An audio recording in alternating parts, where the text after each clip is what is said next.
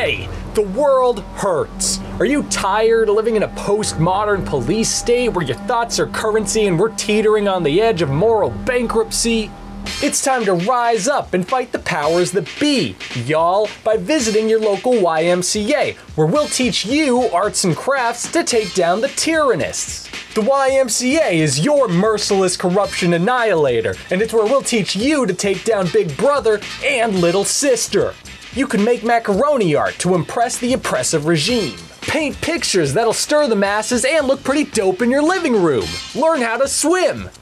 'Cause that's important. We live in a brave new world. Come on down to the YMCA and try our patented Stick It to the Man simulator. We have a dystopian fiction book club and we offer Fight the Powdered Donuts on Fridays in the rec room. Call 1-800-ARTCRAFT for more information. That's 1-800-ARTCRAFT. Note, the YMCA is not affiliated in any way, shape, or form with the YMCA. Any similarity to the YMCA on the part of the YMCA is purely coincidental and the result of a poorly thought out acronym. The YMCA is not responsible for any radicalization and digestion of Fight the Powdered Donuts that may occur at the YMCA. The constant repetition of the word YMCA is designed to confuse the listener into associating the YMCA with the YMCA. I'm talking about the YMCA. It's fun to stay at the YMCA. Fight the power!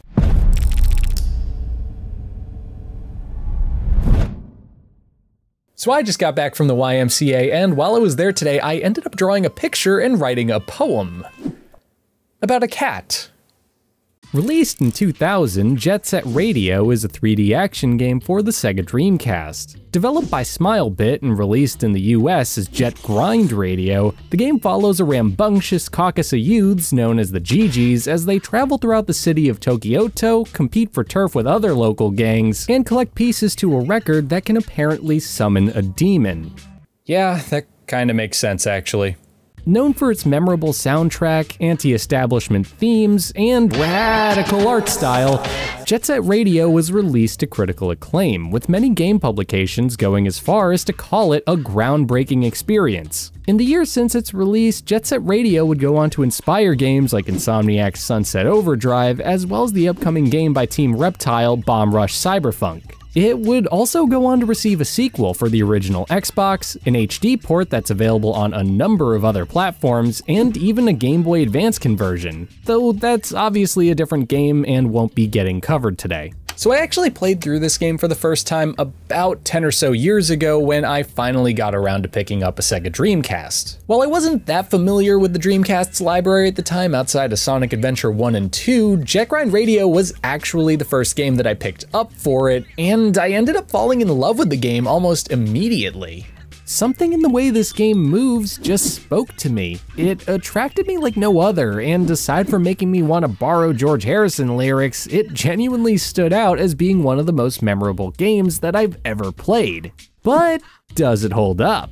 Because being a critically acclaimed and influential game is great and all, but that doesn't necessarily imbue a title like Jet Set Radio with any sort of immunity from the banals of time. And while it was an influential and groundbreaking game for the Dreamcast, it could still very well fall subject to some of the same limitations that befell other great games on the console.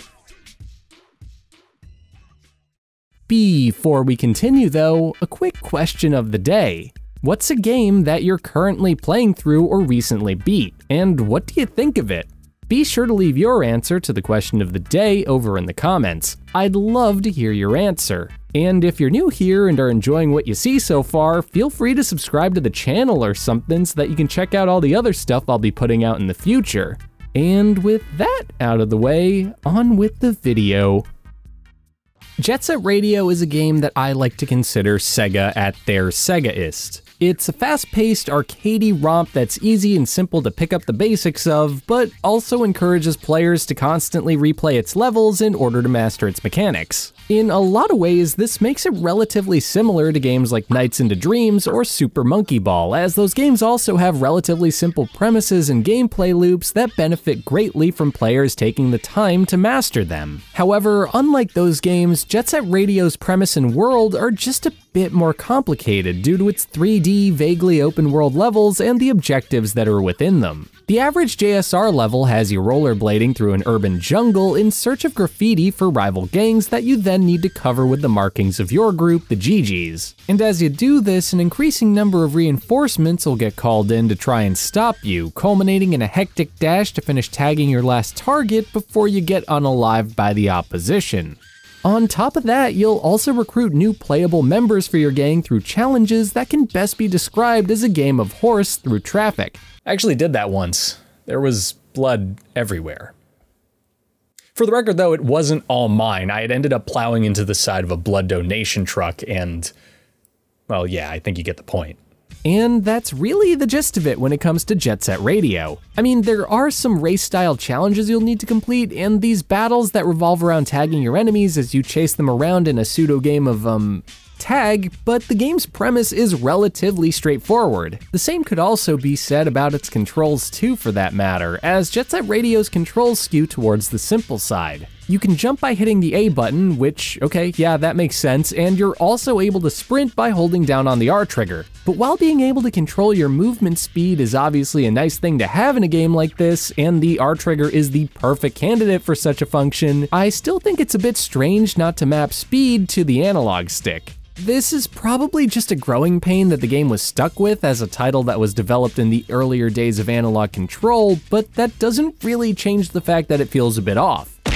Because of this, things can often feel a little stop and go and also feel somewhat removed from the sort of momentum-based movement that you might be expecting from a game like this. It also doesn't help that your character's movement speed just feels a bit on the slow side and lacking in excitement because of it. Had this game come out in the modern era, I feel like it would have mapped your standard movement speeds to the analog stick and allowed you to press one of your controller's face buttons to get a small boost in speed, similar to a sprint in just about any other game. As is though, it's fine, I guess. It's honestly just more of a unique little design quirk than anything, and something I usually forget about while I'm playing the game since I just hold that trigger down to begin with. Plus, if you're playing this game with an actual Dreamcast controller, you'll be using that console's pretty awesome analog trigger too, though I guess you'll also get stuck with the Dreamcast's analog stick, which is, perfectly functional and not much else in my opinion. Not that there's anything wrong with that. No, of course not. Actually, that brings us to the next thing I wanted to mention, which is how spray painting graffiti works in the game. Instead of having to type someone's username in or just always hitting a button and seeing your gang sign magically appear on the wall, Jet Set Radio likes to pull you into a short rhythm minigame for some of the larger targets. In it, you'll basically need to play Simon Says and move your analog stick to match these prompts that come up in order to stylishly spray paint a wall. It's a really fun mechanic that's similar to what you might expect from games like Parappa the Rappa on the PlayStation or Space Channel 5, which was also on the Dreamcast, and it's overall a delight to successfully pull off. If I had to be critical though, I can't help but feel like these prompts were just a bit too picky as to how you complete those analog movements on the original Dreamcast release. I get that completing these challenges with some semblance of grace and timing is sort of the point of a game like this, but I still feel like a bit of leeway would have gone a long way in helping the game feel better to play. And I know, I should just man up and get good or whatever. But no. After all, I'm not even saying that it's bad or anything. If I had to compare it to anything, I'd say it's kinda like trying to do special moves in a Street Fighter game with an analog stick as opposed to a D-pad or arcade stick. Like, yeah, it works, but it's not exactly optimal.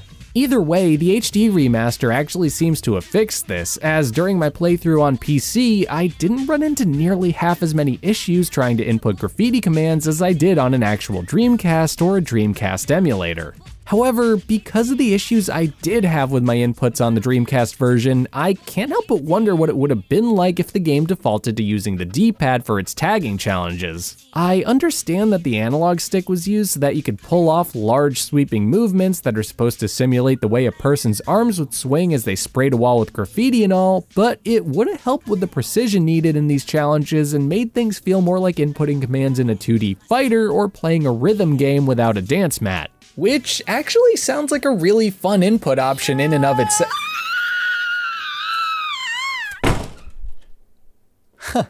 Anyway, that was just an idea I had in passing and doesn't actually detract from what I think of the graffiti mechanic in and of itself. I do have to point out that the levels that revolve around chasing and tagging rival gang members can be pretty rough though, due to the pitifully limited range of your spray paint and the game's very sensitive hit detection. I'm also not a fan of the fact that the left trigger controls both camera resetting and your spray paint. In practice, it just makes these challenges really annoying and a little overstimulating for my liking. Moving on though, the game adds a tiny bit of depth to things by forcing you to stockpile cans of spray paint that are scattered throughout each of the stages. It's a nifty little idea that at best encourages you to explore the stages a bit in order to get a lay of the land, and at worst, it artificially inflates the length of those levels by introducing backtracking. All in all, Jet Set Radio's structure is, as I've said multiple times already, relatively clear-cut and greatly emphasizes repeated playthroughs. While it does allow you to do the simplest of tricks and other fun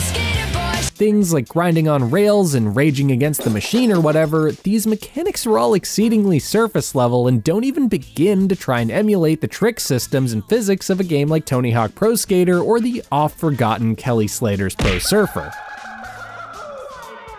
Yeah, remember that game? Neither do I. Even though I've been known to casually and poorly enjoy a round or two of something like Tony Hawk Pro Skater or Underground in the past, there's no denying that those games both have a relatively high learning curve for newcomers. And despite the fact that that's all well and fine, I can't help but feel like the inclusion of that would have diluted what makes Jet Set such an easy game to recommend to people. However, something about the movement in this game just doesn't click for me. While it isn't bad in and of itself, it never quite feels as fluid as I'd like it to, and can sometimes feel relatively imprecise. This isn't helped by the game's camera either, which can often be a bit too finicky for its own good and make landing on rails or platforms a lot harder than it probably needs to be. Because the Dreamcast didn't have a second analog stick, the original release lacks the sort of camera controls that would have been needed to comb over some of these issues. It's still playable and actually quite good for what it is in most cases, but it's definitely an issue that most players will run into if they go with the Dreamcast release. For what it's worth though, you do get to control the camera on the remaster, and man oh man does it make all the difference.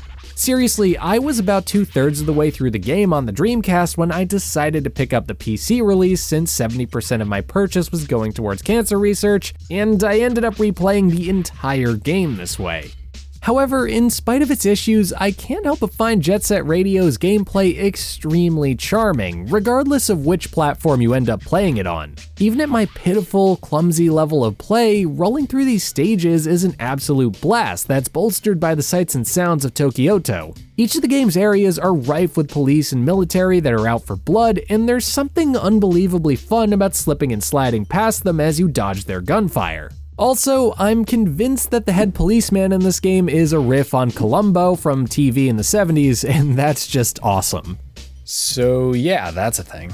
You can even straight up murder helicopter pilots by blinding them with spray paint and forcing them to crash. It's actually really violent in hindsight, but hey, I mean, they're the ones treating graffiti like it's a crime worthy of lethal force, so, you know, an arm for an army or whatever. Adding to the outright thrill of the gameplay is the game's phenomenal art style, which combines slick, cel-shaded graphics with loud and bombastic graphic design, a wonderfully anime aesthetic, and heaps of overly exaggerated animation. It's a total beast of an art style that taps into youth culture from late 90s Japan and encapsulates that scene in a vibrant and campy world that genuinely feels full of life. Skating through traffic like you're Jackie Chan in Winners and Sinners, or bursting through a building like you're Ferris Bueller is a total joy, and even though I think that Jet Set Radio doesn't exactly have the greatest sense of momentum in its gameplay, I do believe that the game's visuals benefit because of this through remaining clear and easy to follow. While the original game still looks quite good when played at its native resolution, upscaling this game on an emulator or playing its HD remaster really allows these visuals to shine, in spite of some poorly upscaled textures and some visual pop-in issues that are a bit more noticeable now thanks to the resolution bump.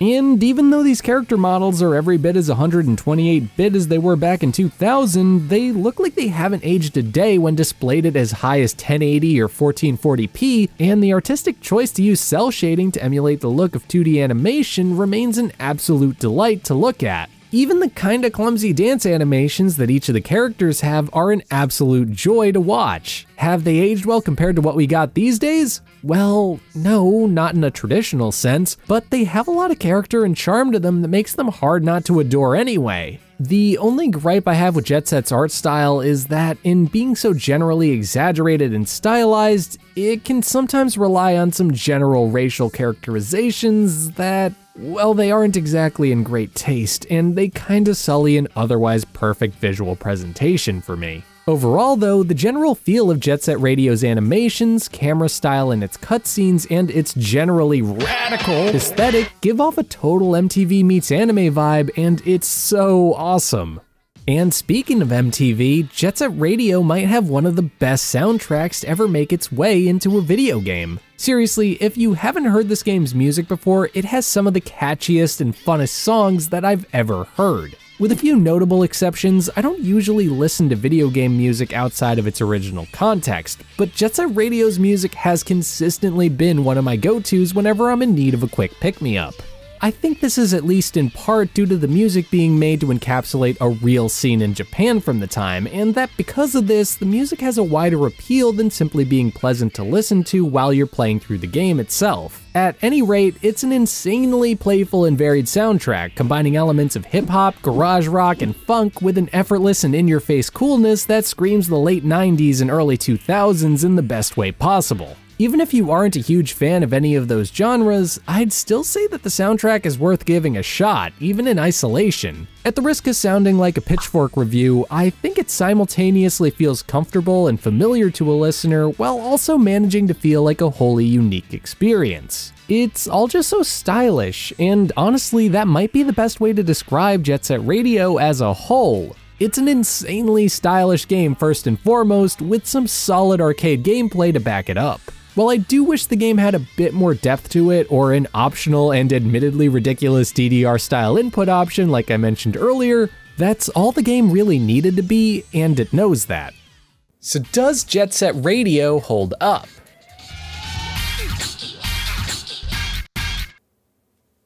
Yes.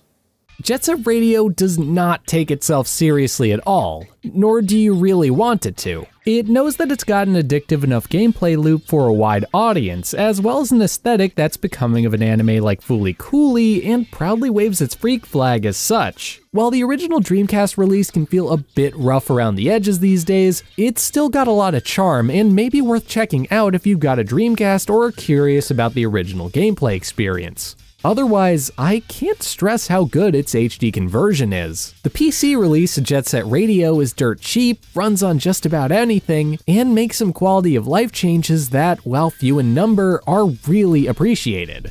Playing through Jet Set Radio again was a lot of fun for me, and now that I've basically beaten it twice in the past couple of weeks, I'm genuinely thrilled to give its Xbox sequel a shot in the near future. I'm also really curious about getting to play Bomb Rush Cyberfunk when that finally launches on Nintendo Switch sometime this year, as that game is, for all intents and purposes, the third Jet Set Radio game. Anyway, that brings us to the end of this video. Feel free to like, comment, or subscribe to the channel if you enjoyed it, and feel free to leave an answer to the question of the day down in the comments if you haven't already. On top of that, you're more than welcome to support the channel via donation by following the Buy Me a Coffee link in the description or pinned comment, or to follow me on social media by looking up @NichePlays on Twitter and Instagram. You can also find links to those in the description. And if you aren't sick of my voice yet for whatever reason, you can also check out my retro movie and TV review podcast, Media Obscura, on your podcast player of choice. We're about 90 episodes into the show, we have a huge back catalog to go through, and we're back and doing bi-weekly episodes, so check it out if that sounds like something you might enjoy. So yeah, bye.